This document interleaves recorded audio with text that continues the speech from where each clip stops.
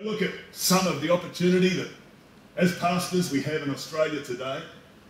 And a pioneer is somebody who goes before and makes a way for others. And I have no doubt that lives like Trevor Chandler's have paved the way for so many wonderful things in our nation and in the nations around the world.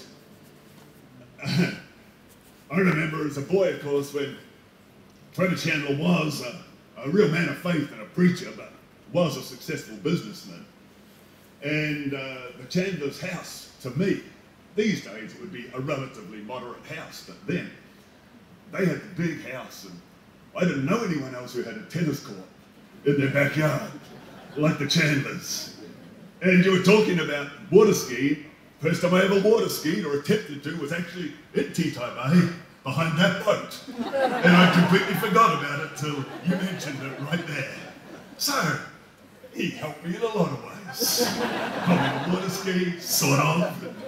Certainly inspired me in life and ministry. My older sister, at one point as a teenager, got in some difficulty, in some trouble.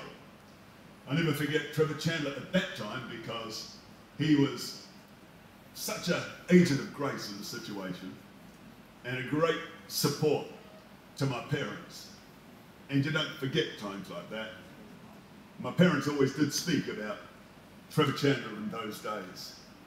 So I've got a lot of personal gratitude to Trevor Chandler and his life. And obviously there's a lot that could be said, but I just think of 1 Chronicles 29:28 speaking about David.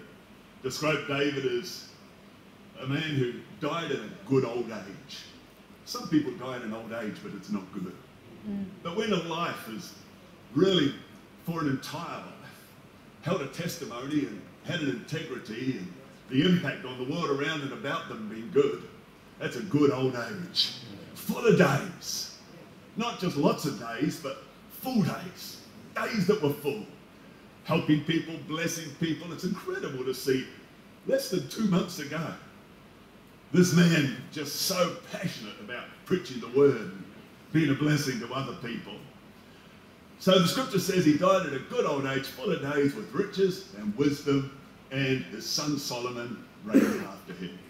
And the wonderful thing about a life well lived for the kingdom of God is the opportunity it gives the generations ahead to live powerful lives after them. So Peter, so good to see you. Dale, and obviously Carol, we wish you well, and I thank God for your dad, for your mum, for the impact they had on me personally. Your dad, all over the years, I didn't see him too often, but every time I did, he was also always such a personal encouragement to me. That's why it's an honour to be here. God bless.